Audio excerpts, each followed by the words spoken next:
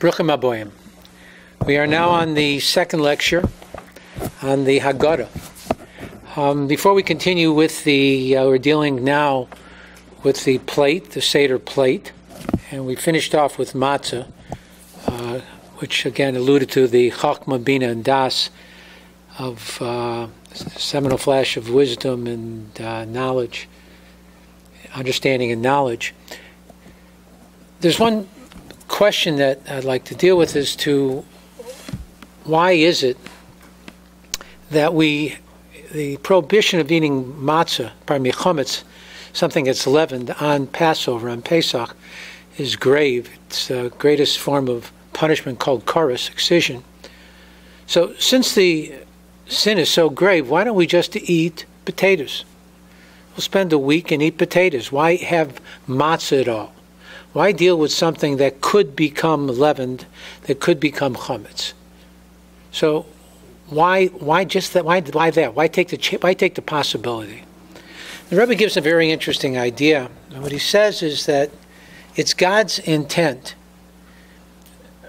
not for us to separate ourselves from the world, to eat potatoes all the time, to separate ourselves, go up on a mountain in Tibet and live divorced from the world, even a ghetto. A ghetto is really a Jewish concept of religious Jews wanting to separate themselves.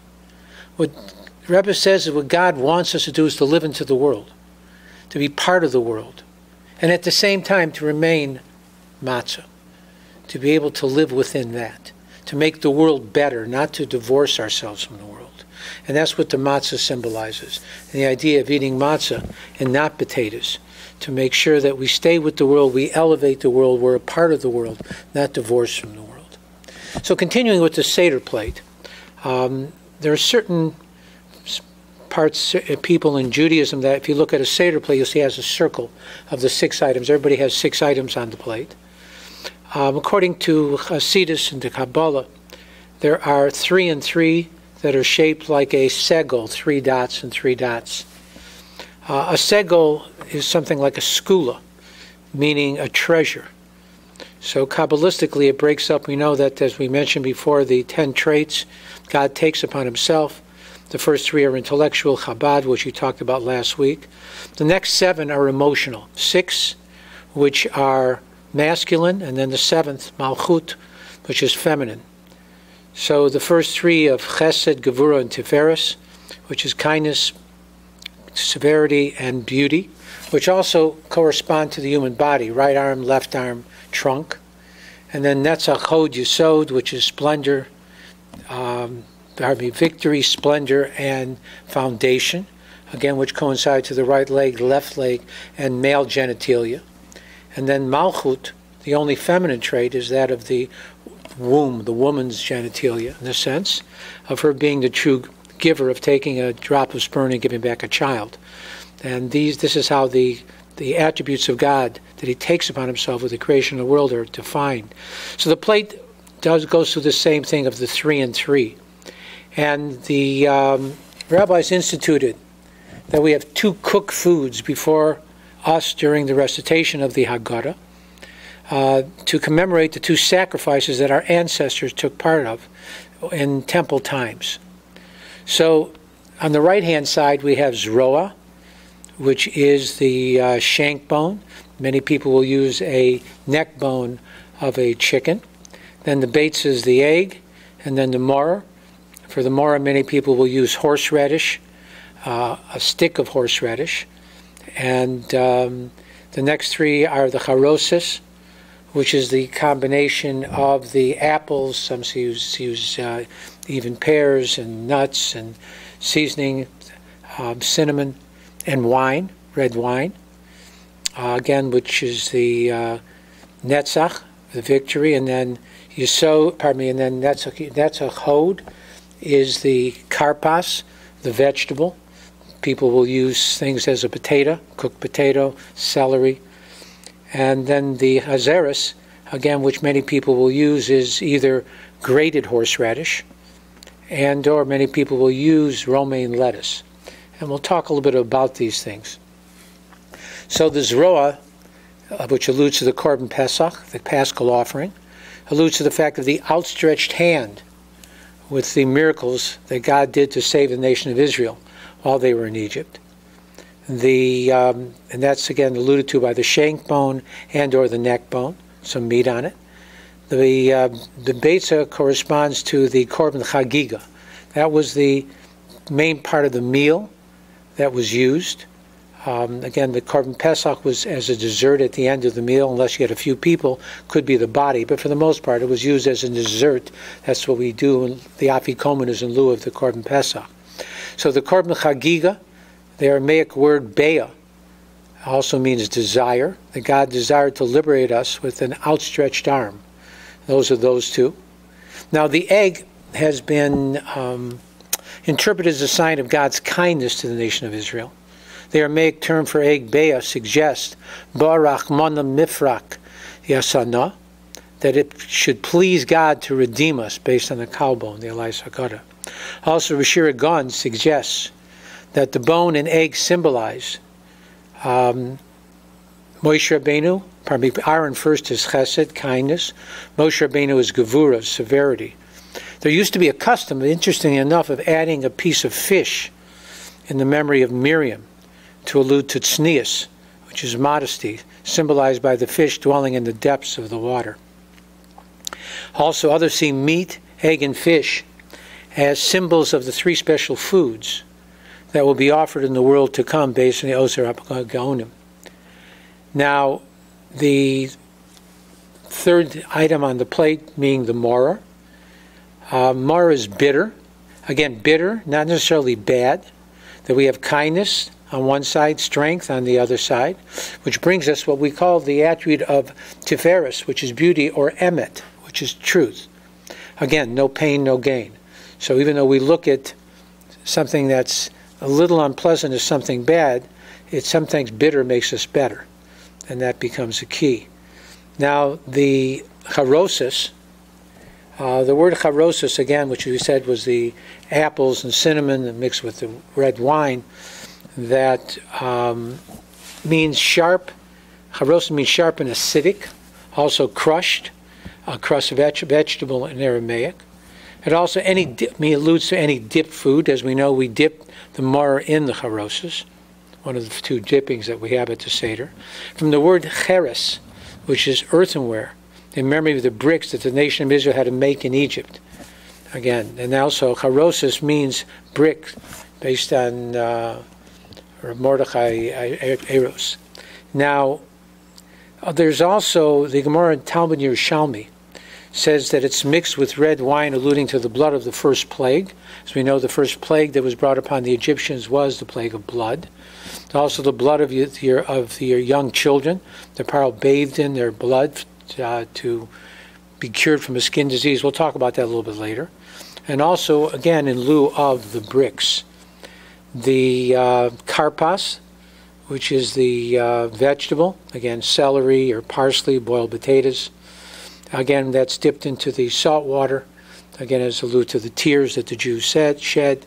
And then the chazeres, which many people use as romaine lettuce. Now, the word for lettuce in Hebrew is chasa, similar to the word chas, meaning pity, that God showed us pity when he took us out of Egypt. In the book of Heritage. Now, so that gives us the 6 items that are on the plate itself. And then the 7th item that to make up the 10 spheros, again, is the plate which is holding everything. Again, which alludes to the woman. Malchus, the feminine trait. And that becomes, so they have 7. The plate is 1, the 6 items on the plate, the 3 matzahs. And that gives us the 10 items that we're dealing with. And again, this concept of the sphirot, and also the 10 sayings which the world was created. Now, what we call the ritual that we follow on Pesach, that we read the Haggadah, we call it a Seder. So, why the Seder? So we call it a Seder because everything we do tonight must be done in a special order. According to Shach, also, why do we ask questions? The Torah states that when your son will ask. And we answer, V'yigadata, and you shall tell him. That's where we get the word again, Haggadah. Also, when a person asks a question and you give him an answer, he remembers it much better than just hearing a statement. Again, because many times when people are told something that they haven't asked, there's really no interest. So we're really dealing with something that has been asked already. Also, nothing is arbitrary. Everything follows what we call a divine plan, based on the base Mordechai. Also, Pesach sets the orders. We mentioned the Seder. The word Seder means an order for all the other holidays of the year. Again, based in the Book of Heritage. Now, as I mentioned before, there are 4 mitzvahs, 4 commandments that are incumbent upon us on the day of Pesach. 2 are rabbinic, 2 are Torahic. The 2 Torahic mitzvahs are the matzah, which we have today, and also the Haggadah of telling the story. The 2 rabbinic are the yayin, 4 cups of wine. There is no Torah commandment to drink 4 cups of wine. This comes from our rabbis. And also the mor, even though in the time of the temple, when you would have the, as I say, the roast beef sandwich with horseradish, so to speak, matzah, mor, and korban pesach, then it was Torahic. Today, it's more symbolic of what it used to be. Now, there are 15 items that we go through, which is the order of the Haggadah, and I'm going to read them off and explain each one very, very quickly. So the first thing we do is make Kiddush. We sanctify the day with the recitation of Kiddush. Then we have Urchatz, and that is we wash our hands for the vegetable that we're going to have without a blessing. Then we have Karpas, that we eat the vegetable and dip it in salt water. Then we have Yachas, breaking the middle matzah and putting it away for the Afikomen. Magid, the narrative of the story of the Exodus from Egypt. Then we have Rochza, the washing for the hands, again with a blessing before partaking of the matzah. Then we have Motzi, reciting the blessing over the matzah. And also matzah, we have a special blessing that is over and above what we normally do. We normally make a blessing on bread. Tonight we make the blessing both on the bread but also on matzah, another blessing. Then mor, we eat the bitter herbs with a blessing. Then korach, we eat the sandwich based on Hillel of the bitter herbs with the matzah. Then we have Shulchan Aruch, we have the meal. Safon, again we eat the afikomen that was hidden, safon being hidden. And in fact, hidden, that the exile was only the beginning of the process of the redemption. And part of it is actually, even today, still hidden. We haven't seen the final end. Begins with the second part of the Seder, which is dedicated to the future redemption. Again, that which is hidden from us, which we don't know, that should come quickly in its time. Then we have the word Baruch, and that is the Birchat HaMazon, the blessings that we make after we have had bread, as we do on any time that we partake of bread. Then we have the second part of the Hallel, again, which is the Hallel of redemption. And then Nirtzah, a prayer that God accept our observance and speedily send the Messiah, may come quickly in our time. Now, there is one other ritual that's not mentioned, which is interesting, and that is we have an egg. It's accustomed to have a whole egg, and some people will dip that into the salt water, which is really, for the most part, incorrect, because we know with the 4 questions, one of them is, why do we dip twice? All the nights we don't dip at all. This night we dip twice. So the 2 times that we dip is the mora in the charoses, and the other time is the vegetable into the salt water. So if you take the egg and you dip that into the salt water, you now have 3 dippings. So what people do is they will put salt water on the egg and eat it in that way. But why an egg? So, for one, the egg alludes to mourning, that we know that a mourner has no beginning, no end, no mouth. The world is a circle, so this is something that's generally given to a mourner. Also, when a creature comes into this world through a live birth, it's basically complete. An egg, on the other hand, appears as complete. However, it is incomplete, and it is only completes its development when the little bird, the chick, is hatched. And the egg is analogous to our redemption from the Egyptian bondage. And though it appeared complete, the Jews left Egypt, they were no longer slaves. It was only fully realized when the nation of Israel received the Torah 50 days later, which transformed them from an ordinary people to God's holy nation. So that becomes the idea. The main thing they were redeemed from Egypt was the goal of going to Mount Sinai to receive the Torah. In fact, the whole world waited with bated breath, because the only reason why the world existed was for the Jews to accept the Torah. And that's why God says lifted the mountain at Mount Sinai, and the whole world waited. There was not a sound in the whole world waiting for the Jews to accept the Torah. Had they not have accepted the Torah of Kabbalah, the world would have reverted back to emptiness and void. So the whole world waited for their answer. Now there are 4 cups of wine that are alluded to for the Kiddush, for the Magid. Kiddush is in lieu of Sarah, our mother Sarah. Magid, second cup is Rivka. The Baruch, the cup that we have on the meal when we bench, is Rachel.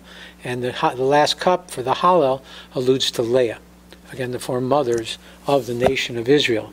Now, these 15 stages allude to the name of God, that is the Yud and the Hey, the first 2 letters of God's name of mercy, which our sages of Kabbalah associate with Chokhmah and Bina, with wisdom and understanding, which give birth, their mother and father giving birth to Das, which is knowledge. God created this world with the Hey, and the world above with the Yud. And again, God's humility, and the Hey has a little opening for a Baal Tshuva to be able to come back, gives an opening for him. Again, so the 2 of them, the Yud has numerical value of 10. The Hey has numerical value of 5, alludes to the 15 steps that we had just mentioned. Also alludes to the 15 steps that were in the Holy Temple, which the Levium would ascend in the temple when they served in their capacity of singers and musicians, and when sacrifices were brought, from which David Melech wrote the 15 Shir HaMalot that are from Psalm 120 through 134. Again, based on Elias Haggadah. Now, in addition to the matzah, it says that a Jew is like the dough from which matzah is baked, that as long as one works and kneads it, it is fine. Left unattended, it becomes chametz. So this becomes the important thing. Also, that we know that this is called the world of Asiyah, the world of action. That we say in the Shema, second parak of Shema every day, Li'avos Hashem Elokeinu, to love your Lord your God. Ula avdo, and to serve him. Loving God's not enough. There has to be connected to an action. And this becomes the idea of matzah. The matzah only remains matzah as long as you work it. When you stop working, it will automatically rise. And so too with us. That as long as we're working on ourselves, then the world is fine, and we're connected to God. Otherwise, we rise and ego takes over, which God abhors. We're going to continue now with the Kiddush, which is the first part of the ritual. So now the Seder begins. Everybody fills their cup. And again, you should not fill your own cup. Everyone today is considered like a king, and that's one of the reasons why we lean at the same time. In this way, so everyone should fill someone else's cup. And this shows a symbol of majesty on this evening. Now, the first blessing we're really going to make, it depends whether the first Seder is on Shabbos or not this year. It will be. So we'll start with the prayer of Yom HaShishi as we would on any Shabbos. But the blessing on the Kiddush is on wine. We'll talk about that in a minute. But the question becomes, Bor Pi HaGofen, why wine? Why do we make the blessing on wine more than anything else? Number one is red wine is preferable. It's a reminder of the 300 children whose blood Paro would bathe in daily. Paro was diagnosed with a skin disease, a fatal skin disease. And he tried every cure he could, and if astrologers told him that if he bathed in the blood of human blood of children, that would cure him. So he killed 150 babies in the morning and 150 in the evening and bathed in their blood. This was actually a greater travesty, more difficult for the Jews to accept than even having their newborn children thrown in the Nile. Because a newborn child, though it is a very difficult act to accept. You haven't attached yourself to the child. These were older children that you've already formed a relationship with, which is even more difficult. And in order to stop Paro from doing this, God cured Paro of his skin disease. And we'll talk about it later, how the connection between Paro and the nation of Israel as to why God didn't just kill Paro to save the nation. Why is it that he cured Paro in order to do that? And also the first plague, as we know, was the plague of blood. Also, one of the blood of the Paschal offering that was put on the doorpost, and also the second blood that was put on the doorpost was the blood of circumcision. Jews could not eat of the Paschal offering. In fact, it was even all the way through the temples when they brought the Paschal offering. No one who was uncircumcised could eat from the Paschal offering. So all the Jews had to be circumcised before they could partake of the meat of the Paschal offering. And we say at a circumcision even today, but the mayachayi, but the mayachayi. By your blood you should live, by your blood you should live. Twice. One alluding to the Paschal offering and one to the blood of the circumcision. And again, these were put on the doorpost so that the Jews would be saved from the plague of the firstborns. So why wine? So one of the reasons given is that grapes grow in a cluster, which is an allusion to achdus, of unity, which is a necessity for any nation, but especially the nation of Israel accepting the Torah. It's interesting, they tell a story of the apple, the pear, and the orange that came before God, complained that they said, why is it that the small grape is the king of all beverages, that all other beverages have one single blessing that includes them all. Shahakol niyeh b'varo, everything was created according to his will. And wine has its own unique blessing. If you make that blessing, it covers everything. But wine, berepia geffen, things that from the fruit of the vine. Why that? And they complain. And they said the grape is smaller, and we give more juice, and it's sweeter. Why does the grape have this special preference, the king of all beverages? And God said, again, because they grow in clusters, they grow together, and there's peace between them. And this is the idea. Also, time does not spoil them unless they're inferior. But if you have superior grapes, wine, they only get better with time. Also, they have to be crushed to release their bounty, and so to a Jew, though through our difficulties we become stronger. Again, as we mentioned before, no pain, no gain. It's one of the reasons why we were put in Egypt in the crucible, to make us strong and a united nation. Also, yayin has a numerical value of 70, which alludes to the 70 souls that came down to Egypt with Yaakov Avinu, and that began the Egyptian exile. Also, we know that the world is connected to these 70 souls with the 70 nations. Also, the word sod, which is secret or foundation, has the same numerical value as 70. That wine brings out the essence of a Jew. Nichnas yayin yotza sod, that if you take wine, the secrets come out, or the foundation. And the foundation of a Jew is v'ahavta l'reacha kamocha. You should love your friend as yourself. Again, the essence of being a Jew. Now, what we have is we make kiddush on this wine, and the first and the third cup, there are 4 cups of wine that we have on this night, a requirement. And the first and third cup connect to the blessing of Kiddush, and then the Birchat HaMazon, what we call the blessing after the meal. The second and the fourth cup both connect to the Hallel, the praise of God, the first part of the redemption, and then the second part of the future redemption, based in the Book of Heritage. 4 cups also allude to the 4 expressions of redemption that we find in the Torah for the redemption of Egypt. The 4th time the word kos, cup, is mentioned by the butler in his dream that he tells Yosef, that Yosef interprets, which brings about Yosef's freedom from prison. In fact, the word kos has a numerical value of 86, which alludes to Elokim, God of justice, the God who created the world, Bareshis bara Elokim, numerical value of 86, also the word hateva, which is nature. Also alludes to the 4 exiles from Babylon, Madai, Persia, Yavan, Greece, and Edom, from Rome.